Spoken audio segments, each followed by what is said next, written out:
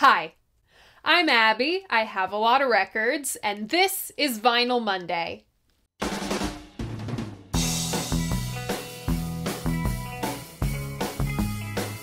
So welcome back, or welcome if this is your first time here. Vinyl Monday is the series where once a week I sit down and just talk about a classic album I love. If 30-minute episodes aren't your thing, don't worry. I also do Vinyl Monday in 60 seconds, both here on my channel and over on my Instagram. So I've done a good few album anniversary episodes on Vinyl Monday. I find they're a great way to look back on these records' cultural significance, and I love weaving my personal relationships with them into that narrative. Well, this week's album is arguably the most personally significant record that will ever be featured on Vinyl Monday. Yes, just as much as Layla, if not more so. Because this was my very first favorite album. I didn't own this on vinyl before deciding to cover it on this series. This video was the perfect excuse to finally add it to my collection. This week's album is Siamese Dream by Smashing Pumpkins. Congrats to those who guessed this one. Remember, if you want to play along, all you gotta do is check out my community tab. That's where I post my hints to what album I'll be covering next week, plus polls and other fun stuff. You can find that on my channel. A note before we go any farther. Yes, I do call them Smashing Pumpkins, even though they are technically the Smashing Pumpkins, with the very 60s of them. They shortened the name to just Smashing Pumpkins for this release for some reason, and seeing as that was the name I grew up with, Smashing Pumpkins is all I've ever known them as. Alright, let's take this plastic off. So my copy is a reissue. This is the only official repress of Siamese Dream on vinyl, and man was it a bitch to find. I guess everyone bought them up for the anniversary too. And if you're a Smashing Pumpkins fan, you know that you have to take a small loan out on your house to buy anything of theirs on vinyl, and this was no exception. I had to pay $50 for this. I don't know how, but this is Billy Corgan's fault. This is not the original album art. The orange and purple foil you see here was a redesign for the 2011 issue.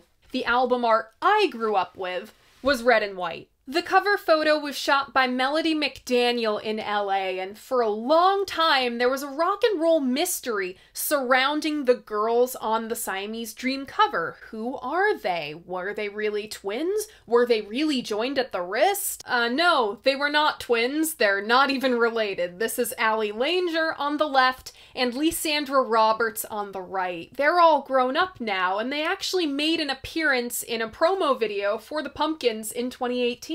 Using my art history chops that I better have seeing as I have a degree in it, I believe this shot was chosen for its resemblance to the cherubs in Raphael's Sistine Madonna. At least I've always thought so. For as long as I can remember, my grandma has had a light switch with the cherubs on it, so those images were just burned into my brain since birth. It'd be a fitting tie-in to Cherub Rock, especially that line, "Beware all those angels with their wings glued on." In the gatefold, the original CD booklet was designed by Billy Corgan and his wife at the time, Chris. As the story goes, they assembled the OG collage on their wedding night with their family photos. This is an edited version with some photos of the band spliced in. There's so much to look at in this gatefold and like 3 inserts, so B-roll Abby will be showing you all of that. On Siamese Dream, we have the classic era lineup of Smashing Pumpkins. We have Billy Corgan providing vocals, guitar, mellotron, electric sitar, and doing the string arrangements. James E. Haw credited with guitar, Darcy Retzky credited on bass. I say credited because we'll get into that. And Jimmy Chamberlin on drums. We have a couple special guests on this thing. David Ragsdale of Kansas plays violin on Disarm and Luna, and Mike Mills of REM plays piano on Soma. This thing was produced by Butch Vig with Billy Corgan, mixed by Alan Moulder and Billy Corgan. My issue was remixed by Bob Ludwig. Roll transition.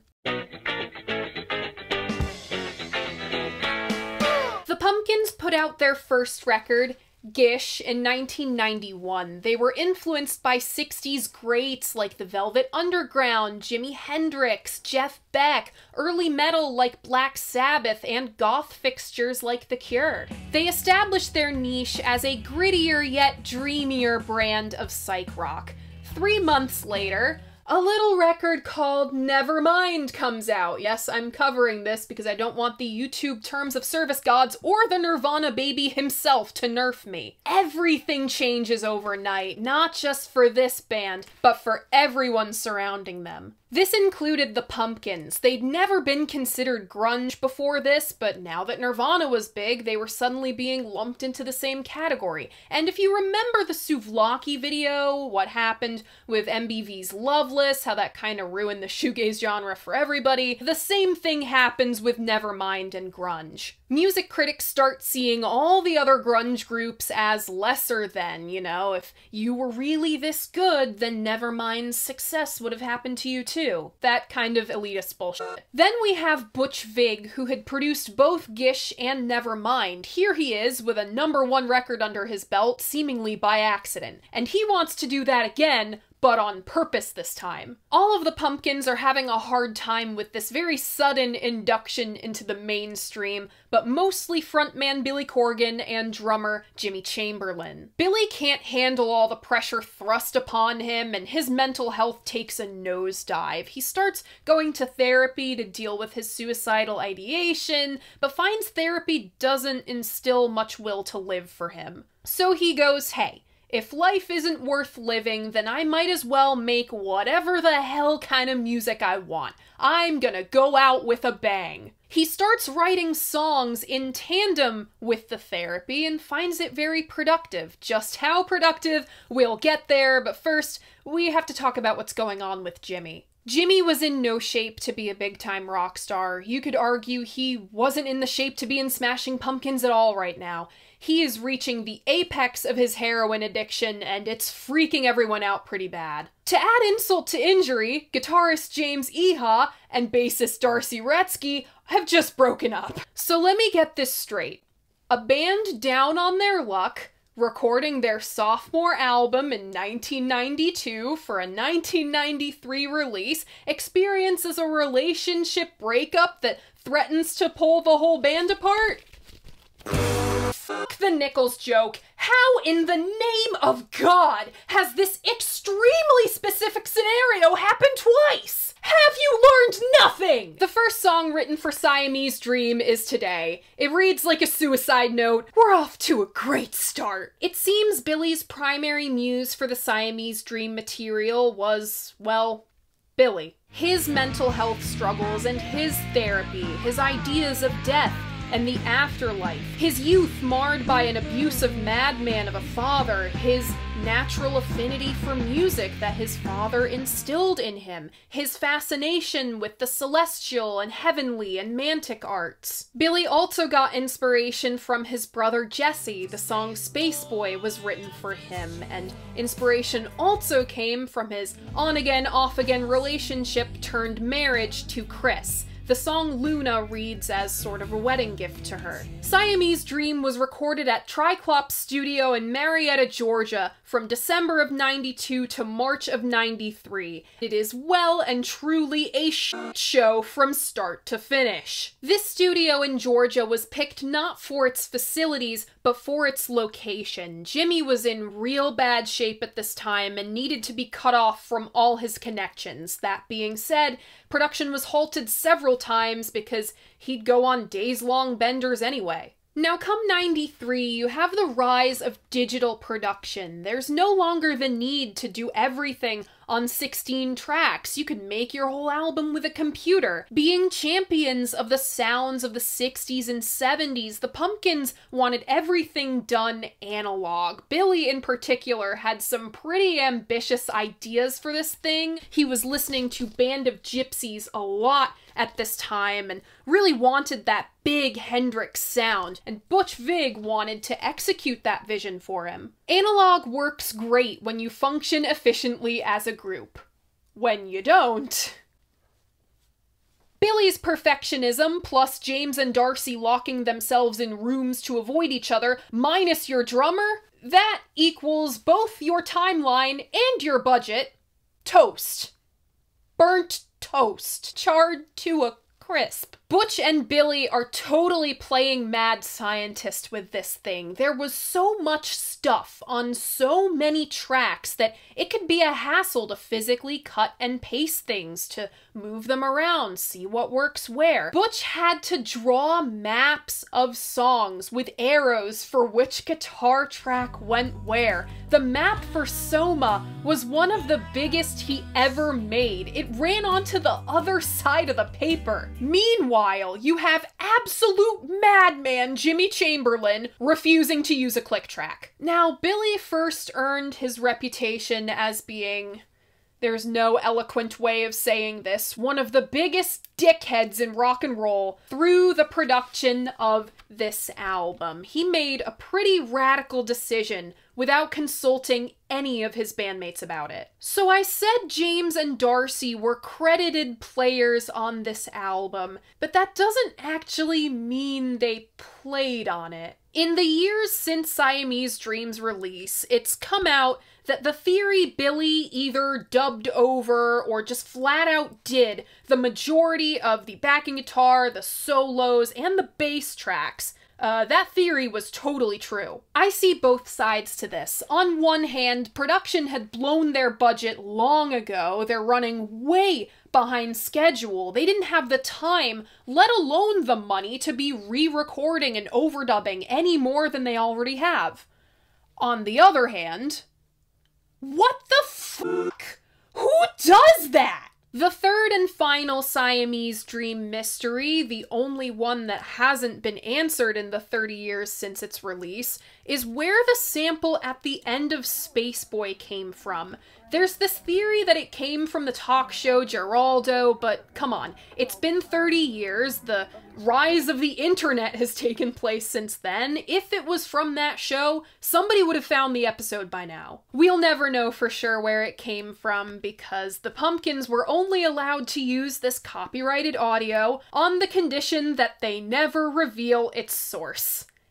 Damn it! It's the spring of '93 now, and things are running so far behind that Virgin Records steps in and essentially demands they hand over Siamese Dream. Not only do they say, "Put us back, we're not done," not only do they double down, they request Alan Moulder mix this record. The Pumpkins were paying attention to the music scene in the UK. They were, for the most part, entirely unconcerned with the whole grunge thing. They heard MBV's Loveless and wanted Alan to work that same magic for them. Also, they were all so emotionally exhausted from recording that they could not put an ounce more into Siamese Dream. So, the record gets handed off to Alan, he's given 2 weeks to mix it, and it takes 36 days. In the end, 13 songs made the cut for the record, making this a double album. This was a huge risk. Double albums weren't really the thing to do in 1993, but it was a risk Butch and the Pumpkins were willing to take. Remember when I said that Billy was in a productive period at this time? At least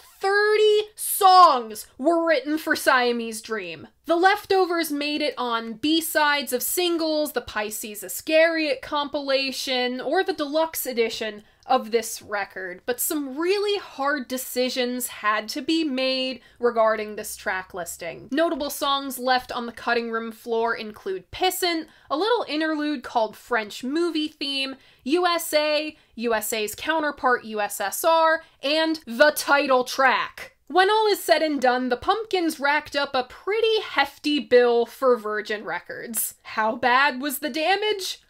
$250,000 over budget. The track listing for Siamese Dream goes as follows. Opening up disc 1, we have Cherub Rock, followed by Quiet, then Today, and side 1 is rounded out with Hummer.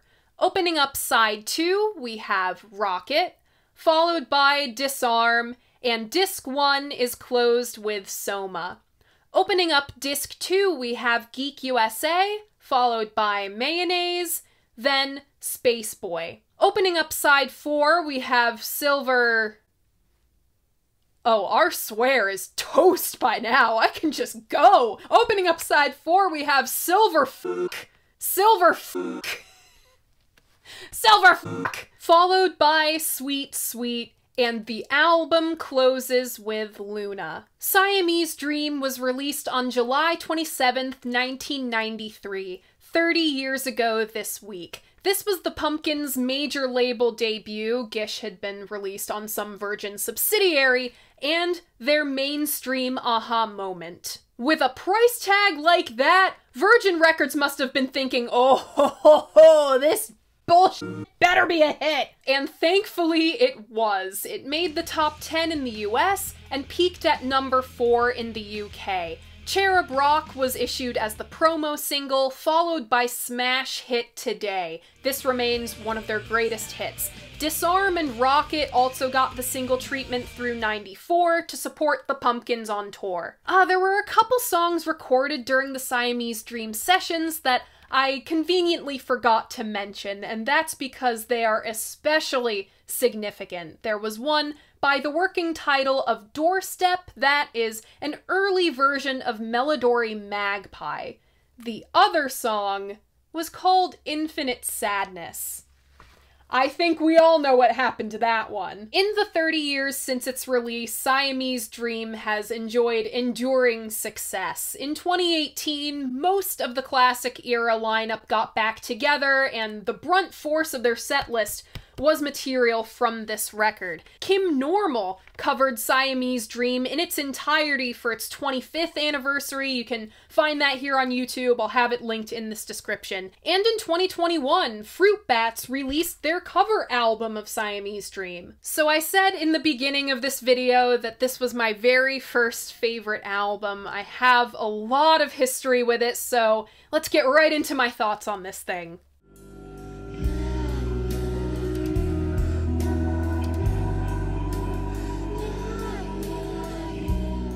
My dress is too big to go in through the other side.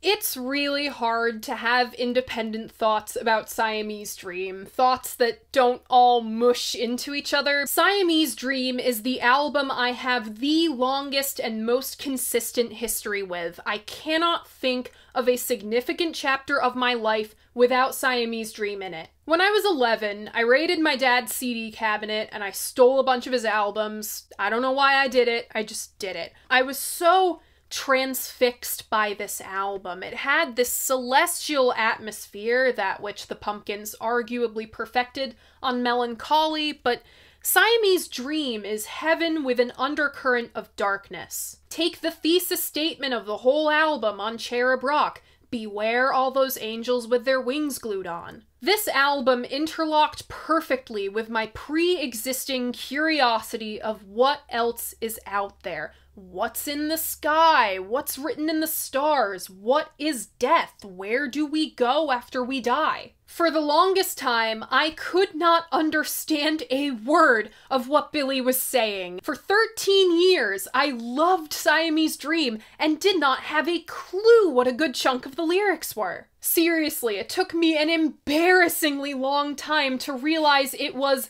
disarm you with a smile. What I did understand deeply resonated with me. From that much, you can probably guess the kind of things that were going on with me. Happy children do not contemplate mortality. Suddenly, at 24, I started to hear the words and get them. Siamese Dream is like this secret language that I always understood, but I couldn't speak it until it decided it was time. Since this is a double album, I can't do the track-by-track breakdown that's become a norm on this series, or else we'd be here for 50 fucking minutes. Instead, I'll be using specific moments from these tracks to illustrate the points that I'm making. There will be 2 exceptions, though. By nature of the whole Billy essentially recording the whole thing by himself thing, I can't praise individual musicians' performances like I would normally do. There's no way of knowing exactly how much James or Darcy contributed. It's tough not to wonder what a true Smashing Pumpkins Siamese Dream would have sounded like. One of my favorite parts about Vinyl Monday is shouting out the player that might not get as much attention, and here I just can't. I wish I knew who to credit for that spectacular groan of the bass on Hummer, Geek USA, and Silverfuck. The bass line has always been my favorite part about Hummer. The one exception in my crediting debacle: Jimmy Chamberlin. Of fucking course he was a jazz drummer. Of course his fills are all jazz. He may have been a disaster at this point in his life, but man could he play, from the snare rolls at the very beginning of Cherub Rock to the last cymbal wash of Luna. This record is his full range on display. Geek USA is his strongest performance. I listen to that song, I sit there and I go, how is he even human? And that's not counting the bonus tracks. Pissin' and the title track just about blew me off my feet the first time I heard them. Jimmy is the greatest rock drummer alive right now. All the other greats are dead. Speaking of tracks that got cut, I know some of these tracks were tough losses for Billy, especially Hello Kitty Cat. He fought really hard for that one. But I believe this track listing and this sequencing is perfect. The tracks that were cut because they sound too much like other, better songs on here. That being said, I prefer the B-side to the A-side. One really special thing about Siamese Dream is its intricate, incredible sound. This record is so textured. The dynamics on songs like Quiet, the way that guitar solo just careens in. The spectacular crunch of these guitars, especially on the A-side with Quiet and Hummer. The presence of guitars on this record, they come from the sheer amount of them, not so much from the volume. Except for the spectacular crash of Rocket and Silverfuck's descent into hell, that is all volume. There were these sounds that were so fascinating growing up. What is this on Hummer?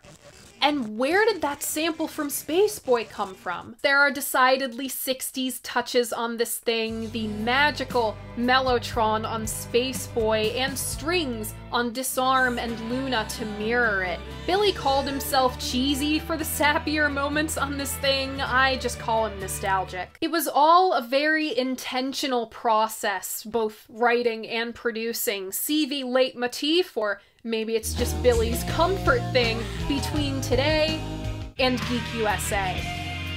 And hey, remember that throwaway slow dive joke from earlier? This morning, in the 11th hour, I found out that Billy was listening to the Jesus and Mary Chain's Psycho Candy and MBV's Isn't Anything a lot during this time. 2 records that Neil Halstead of Slowdive has specifically cited as being influences on Just for a Day and Souvlaki. You have to see how crazy of a coincidence that it is that Neil and Billy, separated by a fucking ocean, mind you, were both spinning these records during 91 and 92. Souvlaki and Siamese Dream both came in the summer of 93, and both have this huge, immersive sound. Neil is more well-known as a master of atmosphere, especially in his more recent production exploits, but Billy should be seen as such too. Something else that's really special about Siamese Dream is Billy's deeply personal, introspective, yet surreal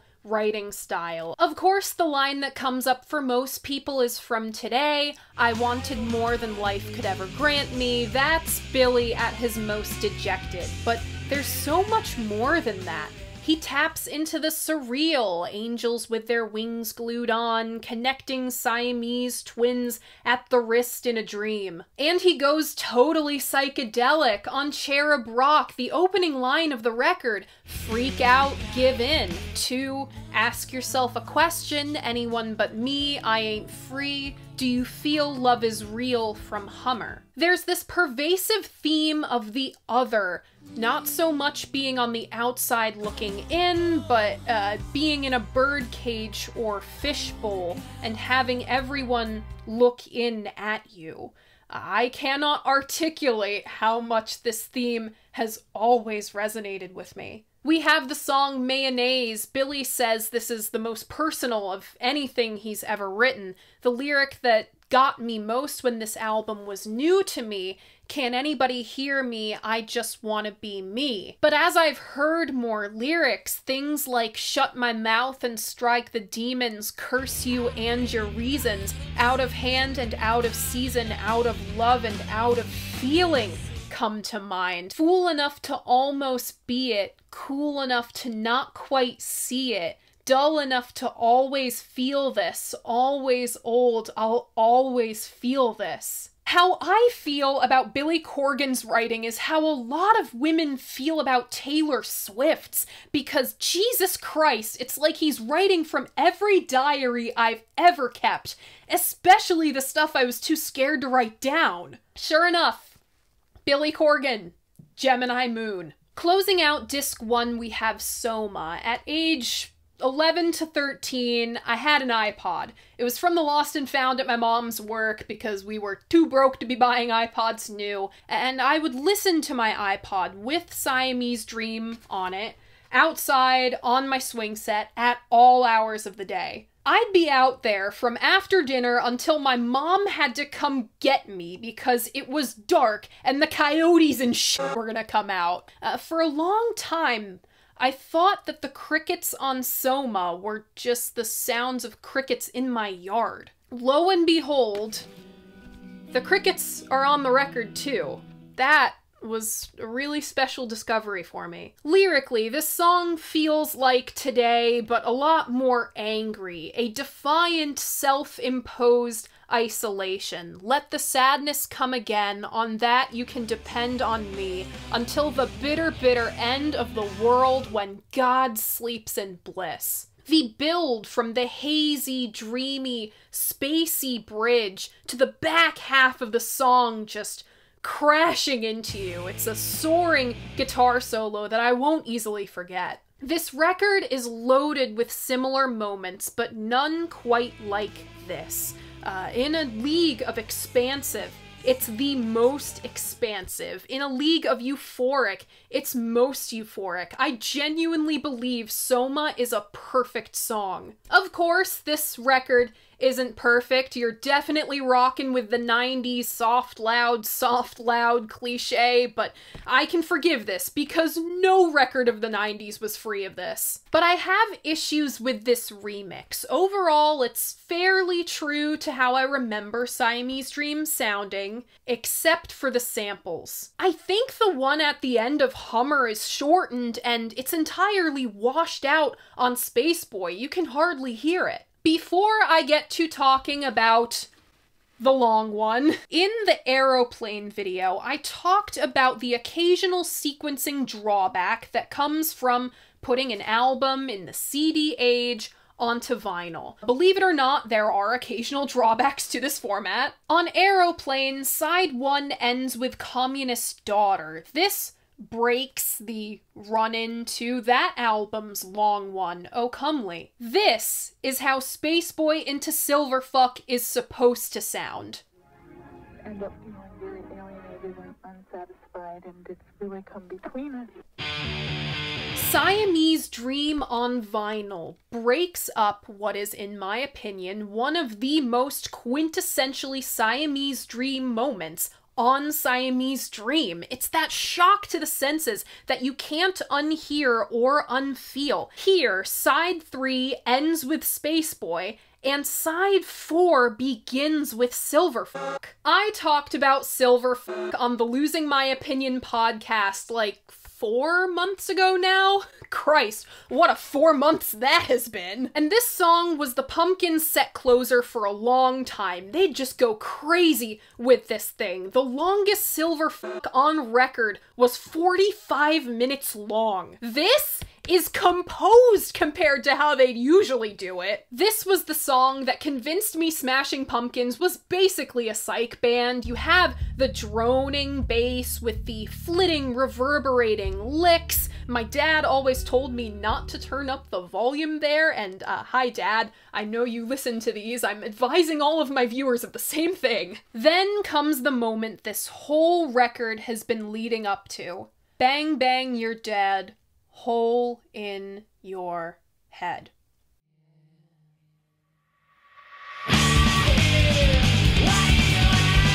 That's the psych freakout of the psych freakout gods. Any and all restraint the Pumpkins had has fallen away. Billy's screaming, guitars are wailing, Jimmy never had any restraint to begin with, but he's somehow in the negatives right now. Hearing this song as a preteen permanently rewired my brain. Being exposed to this?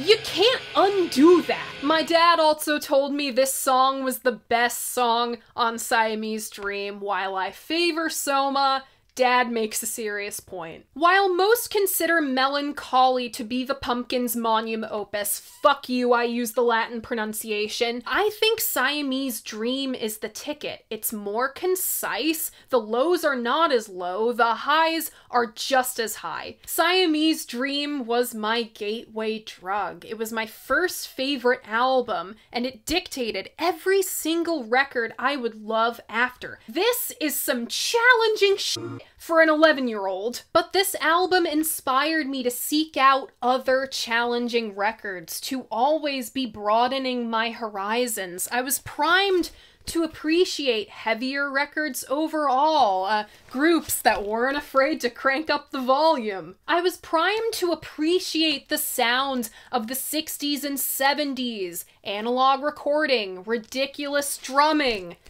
Mellotron. And I learned to appreciate the art of the double album before I even knew what a double album was. It led me into goth territory. I loved The Cure in high school, and hell, Siamese Dream might even be the reason I love shoegaze. 30 years down the line, I think it's safe to say that this record was worth all the blood, all the sweat, every tear, and every fucking penny they put into it. It's a feat of modern music production, and if the lens through which I see the world had a sound, it would be Siamese Dream. My personal favorites off this one are Cherub Rock, Hummer, Soma, Geek USA, Space Boy, and Silverfuck. Remember, if you want to keep up with all of my favorites from all of the Vinyl Mondays ever, I have a Spotify playlist linked in my description. I update it every week. And that is it. That is Smashing Pumpkins' Siamese Dream. You know, it's amazing to me now that I ever worried about coming up with things to say about Siamese Dream. This video practically wrote itself. But what do you think of Siamese Dream? Leave a comment letting me know. I love hearing what you guys have to say about albums I love. And if you like what I do here, you should like this video and subscribe to my channel. I post new episodes of Vinyl Monday every Monday morning at 11, and you are gonna want to stick around for next week. Thank you so much for watching, and I'll see you guys then. Bye!